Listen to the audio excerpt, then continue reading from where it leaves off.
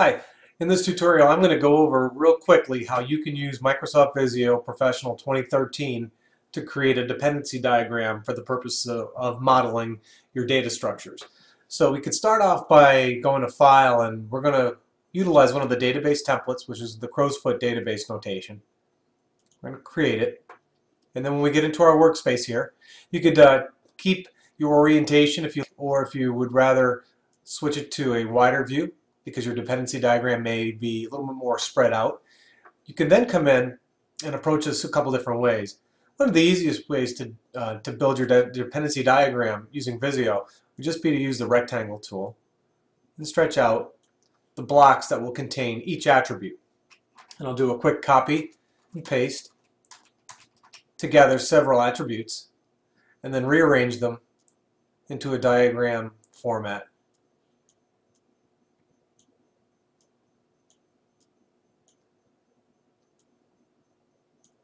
Alright, so now what we have is we have our blocks, and when we select each blocks in Visio, I can assign a specific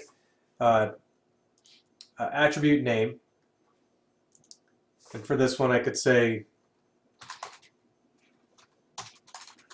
to get things going here, I'm going to build out the initial dependency diagram.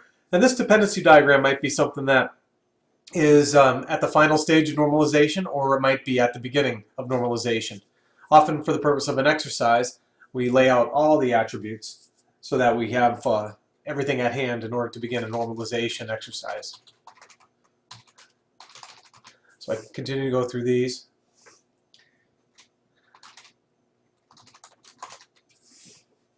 And so on.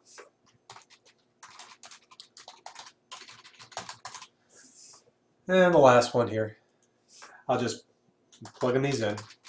I'm referencing another document that I have handy here, in case you're wondering why I'm just randomly putting them in there. So now all of a sudden I have an element of a dependency diagram, and when you have this type of diagram in front of you, you have to also indicate which attribute determines another attribute, or which attributes are dependent upon another attribute. To do that, you could actually go and use the connector tool, or you could use the relationship tool here. Now, since we're working with the crow's foot notation, by default, the crow's feet appears there. But say, for example, character trip or car trip determines car date or char date, however you like to pronounce it, tomato, tomato, right? I'm going to go ahead and snap this to this particular object, which could be actually a little finicky at times. Grab it in there. And bring this around, and we have that. Now, that may not be the right thing we're trying to do with the dependency diagram.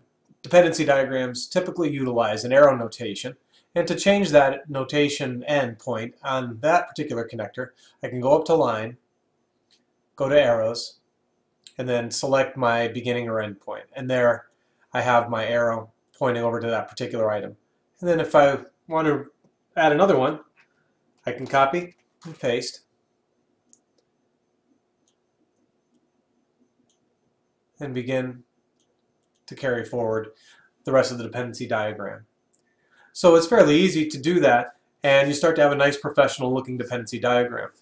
Since this is a Microsoft product, and it works well with all the Microsoft products, I can also now select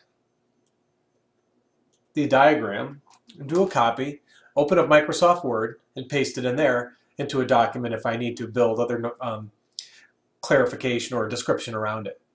So, with that being said, you could build out your dependency diagrams, and if you need more space, you could always add another tab and continue the normalization exercise, if that's what you're doing, across multiple tabs as you get to your final normal form that you're working towards. I hope this helps. Have a great day.